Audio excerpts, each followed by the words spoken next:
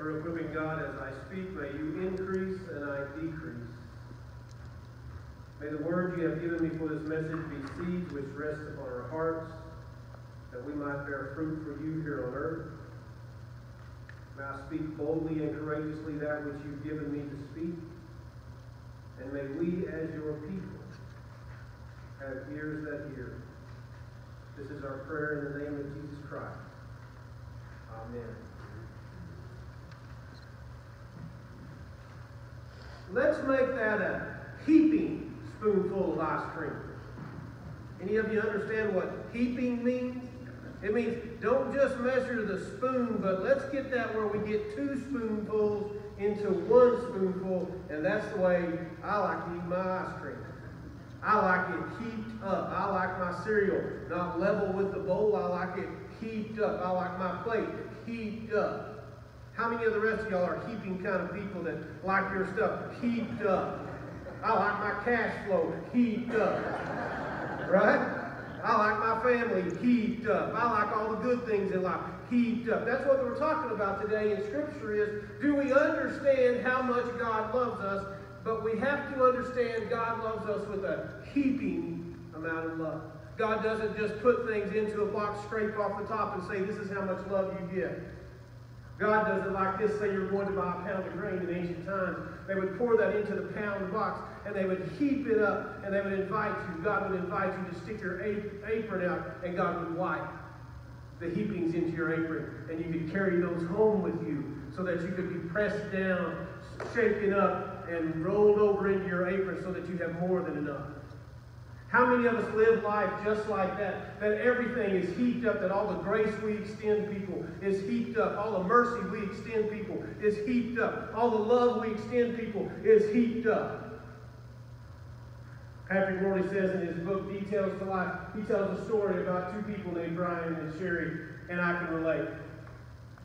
20 years into marriage, and I hope you can relate. 20 years of being in love and being in marriage, they found themselves in the pastor's office, struggling,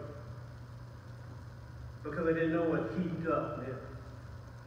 They didn't know what it meant to press down, shake it down, and heap it over the top.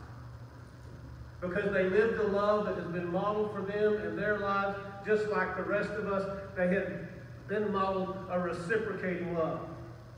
You know what that means? If I scratch your back, you can scratch my back. If I do a good deed for you, you can do a good deed for me. If I take care of you and provide for you, you'll take care of me and provide for me. And too many of us in this world think that that's what loving one another is all about. Is we only give because we want to be able to be given back to. We only help because we expect people to help us. We do everything expecting something in return. God doesn't do that. God doesn't love like that. And that's what Jesus is saying in his sermon today. He's still preaching on that level ground, and this is the meat of the sermon.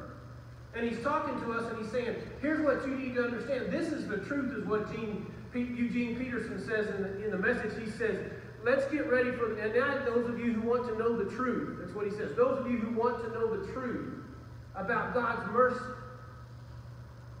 this is what it looks like. And he gets into the meat of the sermon on the level place in Luke. And he talks about what God's love looks like versus what our love looks like. How many of you have ever judged somebody? You don't have to. Because I know. How many people are in here, right? How many of you ever condemned somebody? How many of you given and you charged people interest on what you gave? How many of you don't have somebody right now you can't forgive? Have you been forgiven? Have you been given?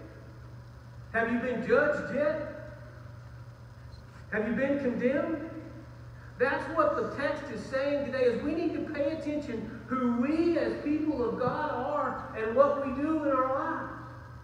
Do we live from our own understanding, from that age-old rule, do unto others as you would have them do unto you? I would hate to live in the world if we did unto one another as we do unto one another.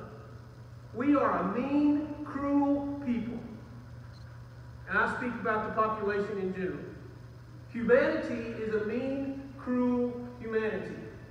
We treat each other horribly.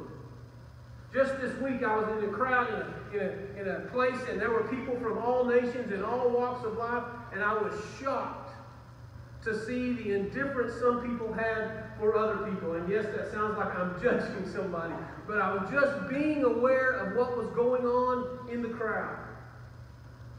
The color of skin made a difference. The country from which they were from made a difference. The school from which they were from made a difference. The event they were participating in made a difference. When it all should be on a level plane, when we gather as God's humanity, when we engage one another as God's humanity, why do we judge people? Why do we try to put ourselves on a place that's better than somebody else when we're not? God created us all equal. Male and female alike we were created, breathed spirit into us, and told we were very good. And it went for every bit of humanity. And Jesus is preaching from the level place, saying, understand this. This is countercultural. Even in Jesus' time, it was a reciprocal counter. It was a reciprocal culture. If you did it for me, I would do it for you. And we raise people like that up through the culture and up through our society, that we expect something back in return. What does God expect from us? If you believe and accept, you will live forever. Doesn't say you have to be first place, dean's honor roll, have the highest degree, serve in the highest position. It says if you believe in the sacrifice through Jesus Christ as Lord and Savior, and accept Jesus Christ as Lord and Savior of your life, you will be in eternity with God. That's what it says. God doesn't say you have to be the best. God doesn't say you have to have a perfect marriage. 3.5 kids. Kids that all have college degrees. Live in the best houses. Drive the best cars. God says you have to be genuine in who you are. And extend mercy to other people like it has been extended to you. Do you know how hard that is for us? Brian and Sherry were in a place after 20 years of marriage. They fell in love in high school. They got married shortly after that. Then they had their family. And 20 years into the marriage, they're struggling because they're looking at each other and saying, you did this to me, so I'm offended now. I'm going to do this to you. You see, our love does this with one another when we do that. We don't love anymore. We judge. We condemn. We hold grudges. We forget how to forgive. And we try to call ourselves Christians. But fortunately, we have a God who offers grace to us. A God who accepts us right where we are. I need to know this. When you accepted Jesus as Lord and Savior of your life, did everybody tell you you had to get your life right before you could do that? Did you have a checklist that said, I have to be this, this, this, and this before I can do that? I don't think anybody did that, did they? They said, all you have to do is say, God, I need you. And I understand the promise that you've given me. And I accept that promise to love me just as I am. And God loves us that way. And God continues to love us that way. But what God expects from us, as Jesus says in his sermon today, is that he expects us to love others like we have been loved. Do unto others as you have do unto others as you would have them do unto you. Right, what do we call that? The golden rule. Do unto others as you would have them do unto you. I mean, I never thought that was Jesus' words when I was growing up. I thought that was my mama's. You know, I filled out a quote today. It was so fun. I mean, this week I got to pick the kindness quote that went in the newsletter. And I saw the author of that quote, and I just couldn't wait to print it. Do unto others as you would have them do unto you. Jesus. Written in red. If you know in the newsletter, it's still in red. Because it's Jesus who says to us that we're to love others as we would have them love us. Now, I want you to think about that in your life. It's what Patrick Morley charged Brian and Sherry with.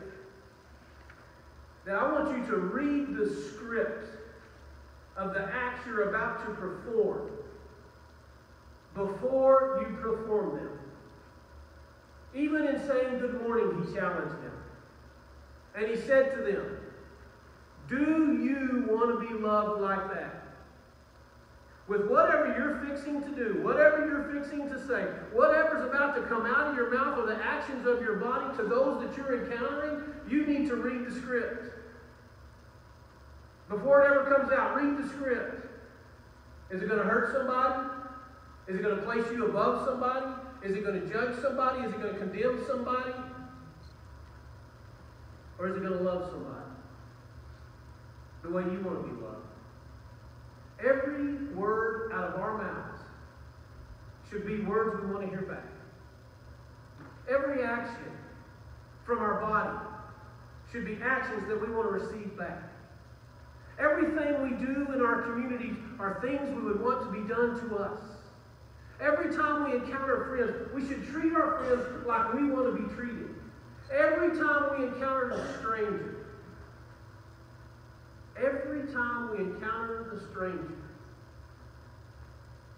we should treat that stranger like we want to be treated. I was walking amidst the crowd, and I looked up and I had on a gray vest that I wear, and my sleeves were burnt orange. And walking my way was coming this 6'5" stud. I mean, he was a stud. And he was walking, and I don't know if my burnt orange caught his eye because he was wearing that beautiful color also. But we locked eyes on one another. And I don't know him and he doesn't know me. And he said these words, "Good morning, sir." I knew who he was. And it wasn't my son. I said, "Good morning, Alex." And he said, "How are you today?" I said, "I'm fine. How are you?" And he said, "I'm good, thank you." Now, those were two strangers who found a common ground in the color of clothes that we were wearing and where our loyalty lies.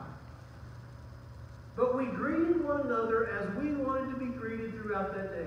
This is a kid who's fixing to go step on a track and run for a championship, and he takes time enough to greet an old man who happens to be wearing the same kind of color and rooting for the same university he does that he doesn't know from Adam. But he greets him with kindness and respect. And in return, I greeted him with kindness and respect. Do you see what I'm saying? When we walk through our lives, it doesn't have to be a beggar on the street. It's the common man or common woman that we encounter every day in our lives that Jesus asked us to make a difference. That made a difference. I hold that kid in higher regard now because of the way he treated me. Because he understands what it means to love somebody as he wants to be loved. To respect what it is in a human being when you look them eye to eye, you make contact, and you see God in them just like the God that's in you. I've also had an encounter this week that was a little heated. And things came out of my mouth that I wish I would have never said. And you can't take those back. And I'm sure the person who I said those to is struggling to forgive me, even though I've asked for forgiveness. You see, we have a choice every day how we love one another. And there's nothing more that the world needs than what Stephen just sang about, and that's love. But love isn't shaped in a little red heart and handed out on Valentine's Day.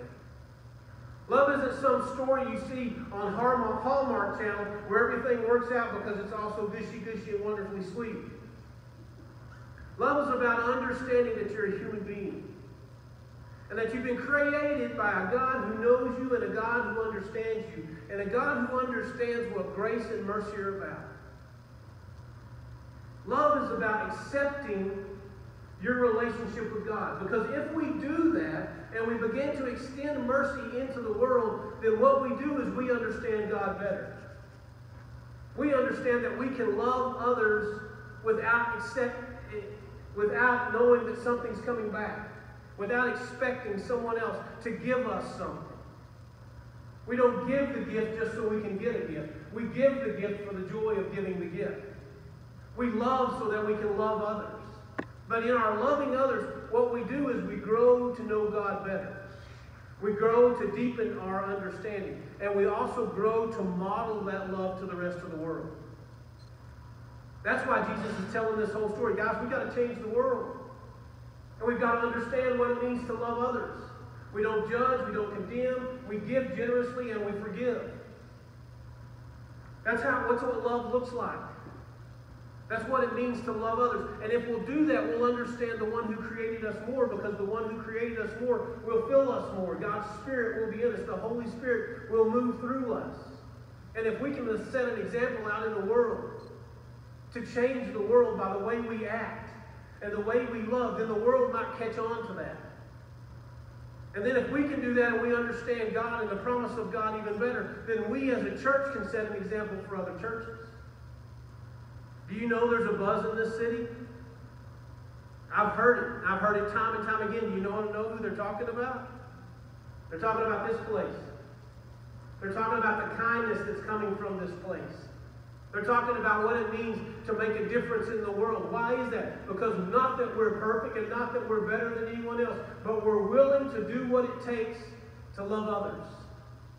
To extend the opportunity of grace to others, the opportunity of mercy to others, because we want to extend kindness. Kindness in the form of loving one another. Kindness in the form of helping kids who need help in their schoolwork after school. Kindness of bringing the community together to share in entertainment and let their spirits be moved by music. Kindness of bringing high school athletes in here so that they can hear from men who've been there, who can encourage them in their journey. Kindness of where we can go out into the community and make a difference in feeding people who are helping others.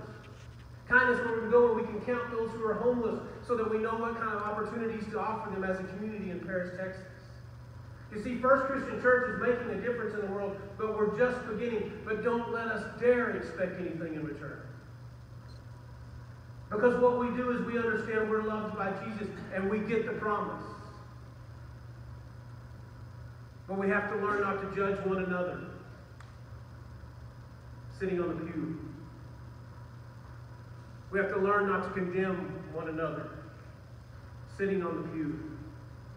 We have to move forward as a community, loving those who are gathered with us in this place, loving those who come to us in this place, loving those who want to join the journey of kindness in this community. And we have to be examples of love. We have to pack it down, squish it down, share it real well, and invite people to hold out their aprons. And we want to be those people who've been loved so much by God that we just scrape the heapings off. And we give them to everybody else with nothing expected in return. I want you to hear this one. Eugene Peterson says, he says, this is the way we should love. Don't pick on people. Jump on their failures or criticize their faults. Unless, of course, you want the same treatment. Don't condemn those who are down. The hardiness can boomerang. Be easy on people. You'll find life a lot easier. Give away your life. You'll find life given back. But not merely given back. Given back with bonuses and blessings. Giving, not getting, is the way. Generosity begets generosity. We, the people of God, called to love because we've been loved. Let us go forth and love one another and do unto others as you would have them do unto you. Amen.